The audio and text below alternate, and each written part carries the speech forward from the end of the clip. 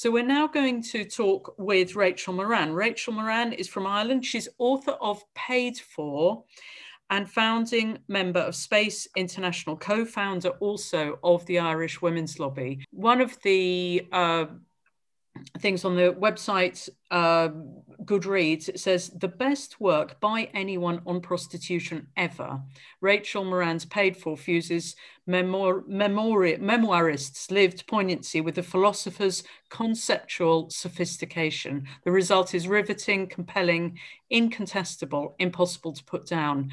Many of us have read it and are really in awe of Rachel's work, writing, but also organizational and speaking with Space International. So thank you so much, Rachel. What we're sort of thinking of talking about is what you're working on now and thinking about now is prostitution and the politics of language. So Rachel, why is language so important? What is it you're sort of developing and thinking about? You know, I think after 10 years now involved in the feminist movement, and particularly in the sex trade survivors wing of the abolitionist movement.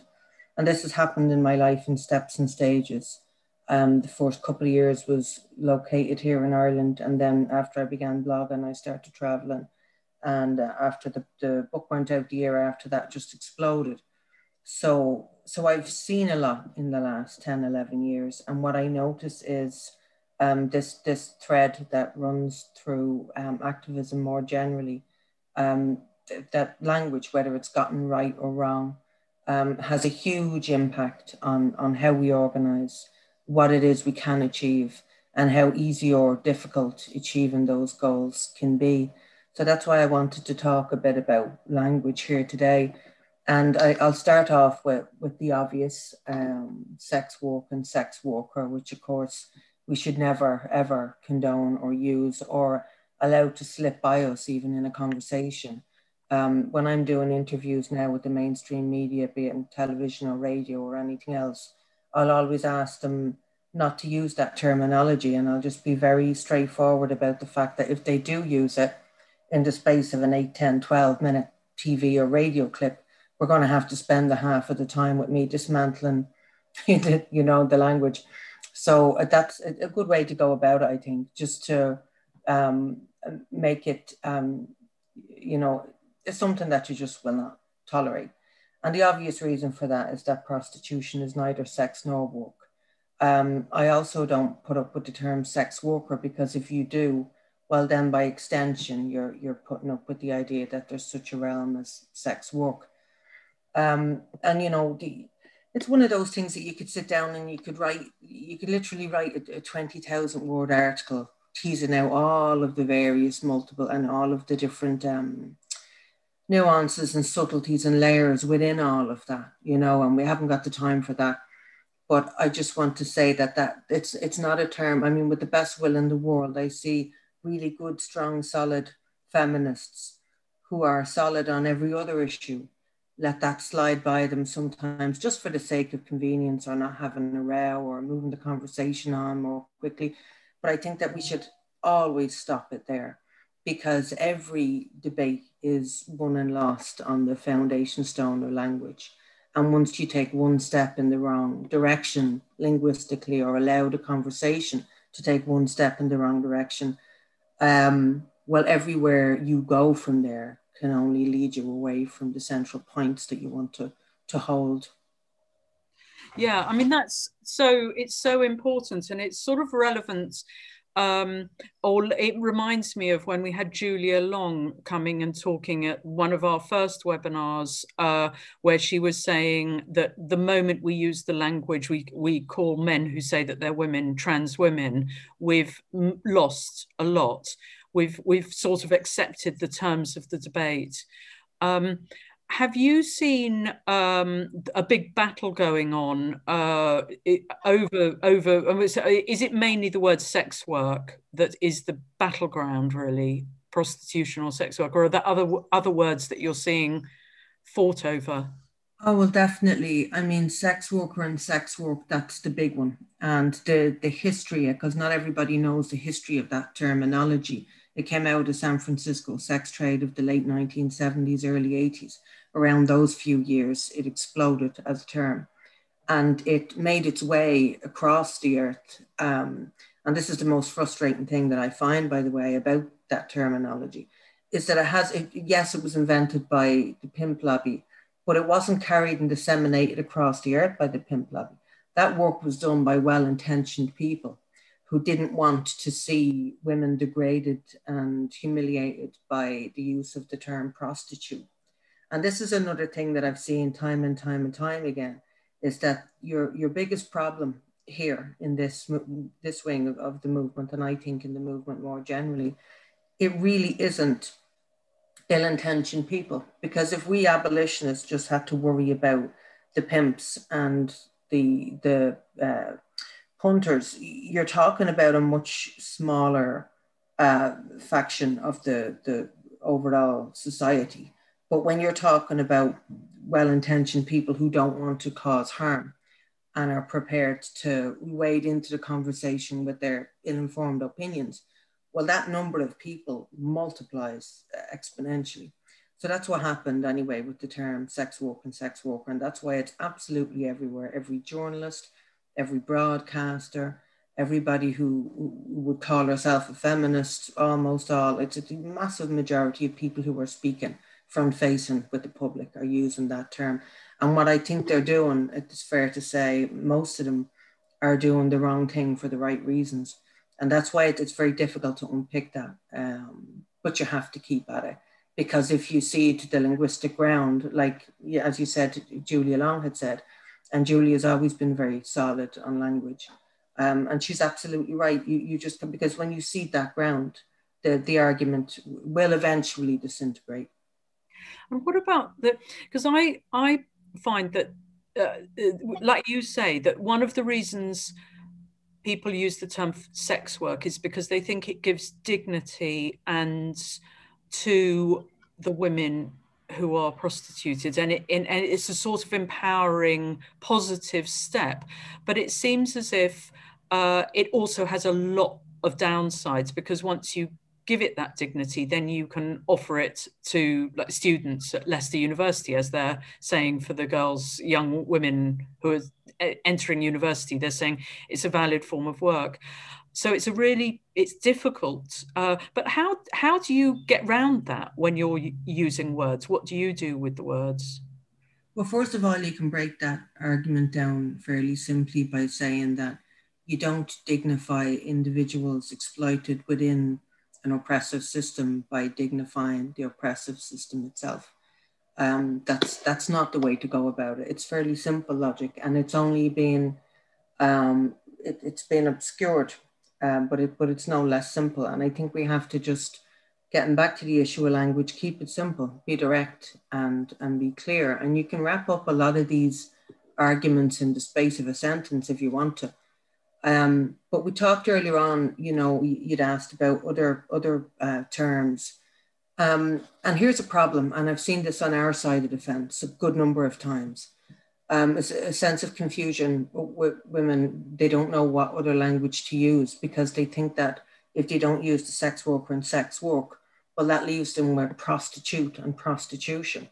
And they think as if prostitute and prostitution were bookends, and that they had to be used together, and that you couldn't linguistically use one and discard the other.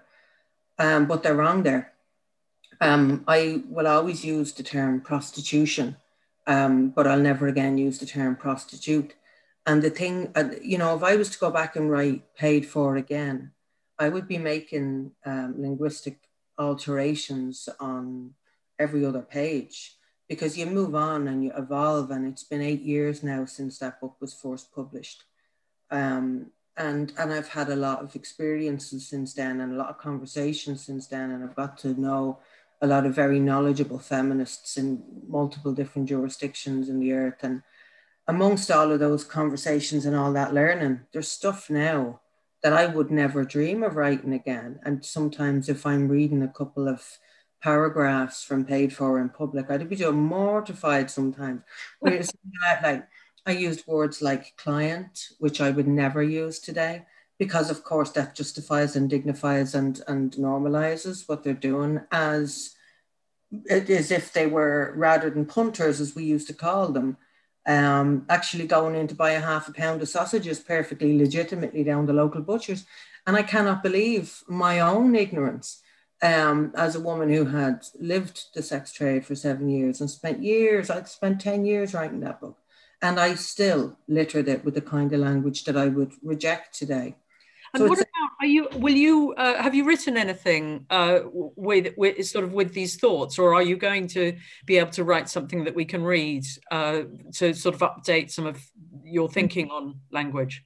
I'm working on something at the moment, but I have this kind of peculiar thing that I think about writing something as if you were hose in the garden, if you know what I'm saying. And if you talk about it, it's kind of like you're reduced to pressure. Do you know what I mean? So I'd be very tight-lipped about that book, but I am working regularly on my next book. And yeah, I will be covering these areas too. But I just want to make a point about the prostitute situation that we have to deal with linguistically. And I think one of the things that I'm trying to kind of remind myself quite often, and I've been at this for years now, and it's not been the easiest thing, but it's just to be gentle with the people that I meet, no matter, where they're at. It's difficult to be gentle with people who are talking offensive nonsense up into your face, but I do try. At least I'm trying to try. The thing is, I've met women who think that we have to collapse all of that prostitute language. And I'm thinking to myself, and I think that slavery is the most obvious comparison. And Janice Raymond has made some fantastic points around this in her most recent book, Not a Choice, Not a Job, which is that you cannot collapse an oppressive system by the refusal to name it. You just can't. And that's why I'll always use the term prostitution. But to call people caught up within that system, the vast majority of whom are women and girls, prostitutes, is to do something that would kind of probably take too long for us within the scope of this interview to break down. But it's very akin to, it reminds me of the slavery dynamic in that, and I've learned now to think, for example, slave is not a term I use anymore. Even in my own thoughts, I think enslaved people, because what that does then is it brings the perpetrator into the picture. It clarifies the situation itself, and it doesn't infuse the individual with the essence of what has been done to them. It makes very important clarifications and separations. And I think that's what we need to do with the terms prostitution and prostitute. So would you use the term prostituted women? Oh, definitely, yeah. That would be the correct term. Yeah, and that's I think there are many of us who are, we've got more involved. Either, we've started again to get involved in radical feminism and politics in the last, say, 3 or 4 years. And so it's really useful to have clear sort of advice from women who've been really involved in these different areas. So that's really good. So would you say that if women read your book, they should maybe also read Janice Raymond's up-to-date book, the Not a Choice, Not a Job? Is there anything else they should be looking at in terms of language? Well, there's so many good books out there now. I think that Sheila Jeffries' The Industrial Vagina was a great book, and I know it's come out a while ago now. Really made me smile when I first clapped eyes on that book, to see that not only, I just loved the directness, the straightforwardness of that title. And also, Julie Bindle's very recent book that came out a few years after mine, The Pimping of Prostitution. We're seeing more than we'd ever seen. Like 20 years ago, there was so little written about this. You had Kathleen Barry's Female Sexual Slavery and the Prostitution of Sexuality. That's a book, I think The Prostitution of Sexuality is a book that's overlooked to a large degree when we have these conversations. It came out in the early to mid 90s. It's a more nuanced book. I think it's a very important book. And if we're going to look a bit more closely into pornography, I always felt that Catherine McKinnon's Only Words was certainly the most important book I'd ever read on pornography. In terms of bringing it also to the Irish Women's Lobby that you've just been, you're co-founder of just recently this year. Can you tell us about what's the aim of the Women's Lobby, and also if there are any sort of relevant words that you're sort of thinking of now you're using for the lobby's work? Well, you know, we had been seeing scandal after scandal coming out of Amnesty International going back at least 15 years, probably longer. And what you couldn't help but notice about these 4 different string of scandals was that every single one of them pertained to women's rights and to the absolute contemptible dearth of respect that Amnesty had for women's rights. And the thing that tipped me over the edge was late last year when we saw Amnesty International tag teaming with the National Women's Council of Ireland, along with the TENI, I think that stands for the Trans Equality Network of Ireland. So those 3 groups and many others, including Belong To and LGBT groups, including those that work with youth, had all got together and signed, I think, probably the most disgraceful document that I've seen ever come out of the so-called left-hand side of the aisle, which was the straightforward call for, and I quote, the removal of political and media representation. And that was from anybody who had a problem with the obvious and devastating consequences of the 2015 Ireland Gender Recognition Act. So we've now got grown adult male perverts walking around our women's jails, including men who have been declared by the Tavistock Clinic not to have gender dysphoria in the first place. So anyway, we don't have time for all of that, but just to say, if anybody wants to thank anybody for the formation of the Irish Women's Lobby, it's not actually myself or any of the other founders who ought to be thanked. It's the National Women's Council of Ireland, because that was the step that went too far for us. It was outrageous and as anti-democratic as is possible to be. It was a straightforward fascist attempt and action as far as we're concerned. And it's, I mean, these organizations which are in our name have, by redefining the word woman, are not for us anymore. So it's just a little tweak of the name to say, and including men who say they're women, and then they've removed a whole organization from us. So yeah, it really linked up to words. Yeah. So they have any of them changed their minds, or are they still sticking to their guns?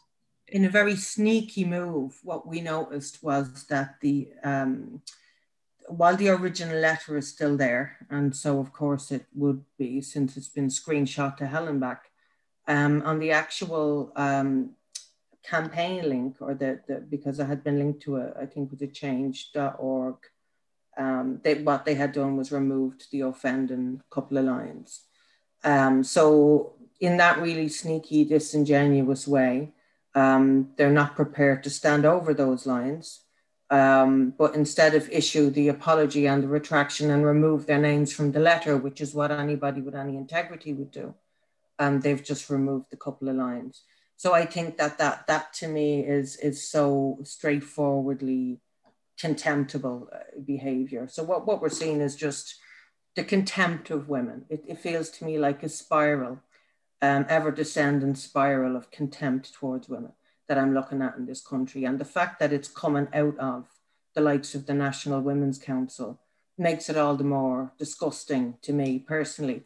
as an Irish woman, but also as an Irish woman who's put her shoulder to the wheel for the last 10 years in this country and pushed very hard and had to, sit up in the full public view and talk about the worst things that ever happened to me to initiate and create some legislative change here, to then have the National Women's Council, who I ought to be able to turn to and rely on, and who were in fact part of the core group of the Turn Off the Red Light campaign, along with Space International, the group that I founded.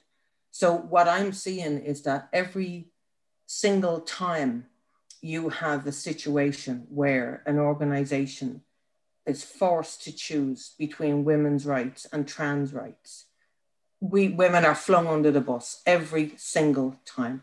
And I'm tired of it, I'm sick of it. And the wall-to-wall lies that are spewed about their being, including from the National Women's Council, who say that there is no conflict of interest between women's rights and trans rights. And I have that in a personal email from the policy person in the National Women's Council.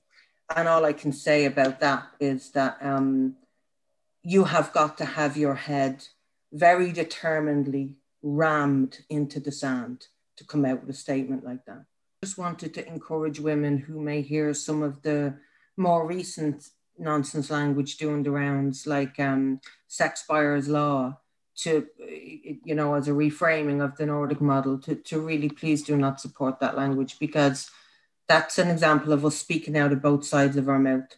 We cannot say that what men are buying here is sexual access to women's bodies and is not in fact sex at all, and at the same time reframe the Nordic model as the sex buyer's law. We're arguing against ourselves. So I'd just like to ask people to keep an eye on the language, please. I was thinking about the transvestites that we had to deal with in 1990s prostitution in Dublin. I suppose back then it was very much like the difference between a salad in the 1990s and a stew in the present day. Because back then we had men who were straightforwardly upfront about the fact that they were fetishists and that they were enjoying this and that they were just turning up, they were paying their money, they'd be there for a couple of hours or maybe an overnight. There was none of the nonsense that you see today. I mean, they were not pretending to be women in the same way. They were, in other words, they were honest about the fact that they were pretending to be women. They weren't serving up the double deception that they were women and were also being honest about being women, if you can follow my logic. And honestly, and this might sound strange to some women, but in the context of 1990s prostitution, they were amongst the easiest men you would ever deal with. And I had no problem dealing with them within that context, because they straightforwardly kept their penises to themselves, which was a highly unusual situation in the context of prostitution. But what we see in the present day is it's like that fantasy has been taken to the furthest point of the line. And the phrase that men who appropriate female identity, this is what we're dealing with now from so many quarters. And it's the difference between somebody appropriating that identity for a sexual kick for an hour or an evening, and a person who appropriates it and demands and insists that you acknowledge that appropriation as if it were fact.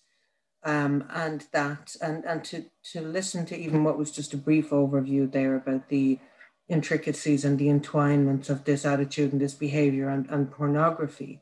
I mean, I'd imagine that's something that you could study for the rest of your life, but at least we're touching on it. So thank you for that.